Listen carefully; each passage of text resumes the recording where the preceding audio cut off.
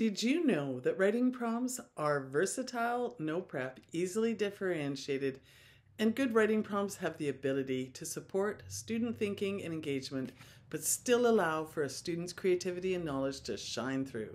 Somehow writing prompts got the reputation for being the easy way out, maybe because they make the teacher's life easier, or maybe because writing prompts can make it easier for student engagement to occur.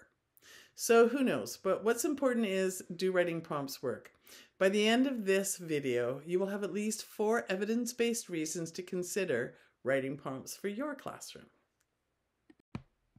Welcome to the Engaging Curiosity channel. Today I'm talking about writing prompts, but before I get started, please remember to like, subscribe, and hit the bell icon for more strategies, evidence-based strategies on improving your writing and your classroom management. So let's dive right in.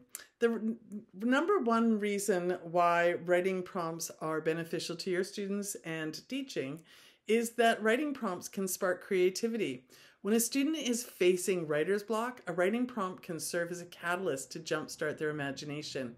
Not only do they help the writer to think outside the box and explore new ideas they might not have considered, they help with that task initiation that many of our students have. Next up is that writing prompts can improve your students' writing skills. By regularly practicing with prompts, your students can hone their ability to write more fluently and flexibly. This consistent practice helps in developing their unique voice and style over time. Reason number 3, writing prompts help to overcome some of the psychological barriers your students may have. Sometimes the pressure to write something great can be overwhelming. Prompts lower the stakes and allow your students to write without self-judgment, and that can boost their self-confidence and reduce procrastination. Wow, that's a mouthful. Reason number 4, writing prompts help your students to discover new themes and topics. Because good writing prompts explore different genres, subjects, and writing techniques, they push the students to explore these same things, which help them to expand their horizons as a writer. This exploration can lead to unexpected and exciting directions in their work. So writing prompts are not just a tool for beginners, but a valuable resource for writers at all levels. They spark creativity, improve writing skills, help overcome psychological barriers, and open doors to new themes and topics. One example is when you get writing prompts that have differentiated levels, there are fewer lines on the page. Now, some students might want tons and tons of lines, but when you get some that have just got 2 or 3 lines, that can be an overwhelming barrier for some of your students.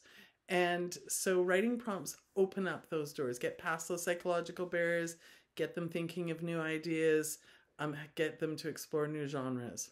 So if you find your students are stuck, give them writing prompts. Give it a try. Although I did not rely on them entirely, I did find them to be an important part of my strong writing program, and they were very well received by all of my students. So although, as I said, I did not rely on writing prompts, I did find my students loved them. I found that they were very beneficial. I used them throughout the year for different reasons. One of the very beneficial reasons, though, was prior to breaks and coming back from breaks. Prior to breaks, they allowed us to use up every minute of writing time because writing begets writing, so we weren't worried about starting into a new unit or a new genre. I just put out some seasonal writing prompts and the kids would get to it and they'd be writing. And coming back when they were just getting back into the swing of things and we were reestablishing behavioral expectations. So for the first couple of days or even the first week, we would ease back into it with a selection of seasonally appropriate writing prompts. And then I used them at other times too. It just depended what was going on, and I loved having them around. Because I used them, I have created some for my TPT store, and I was very intentional. Each writing prompt comes with 4 different levels of writing paper. Where are my fingers there? There we go. And there's the page for just drawing, because that's the first level of writing. There's the wide interlined paper or paper with wide interlines. This is for the beginning writer.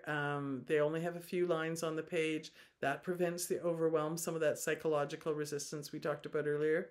Then there's the narrow interline for those students who want a few more lines, who are getting more comfortable with their fine motor skills and are ready to tell a little bit more of the story. And then there's the narrow without interlines, and those are for the students who are verging on fluent writing. All of them come with the same prompt and the same image, and that image is really important for supporting your visual learners and getting the thought process going for all of your students. So you can find the link for those writing prompts in the description below. So there we go. Thanks so much for joining me today. Please remember, down below I have a free classroom management checklist. Download it from the links below. See you soon. Bye now.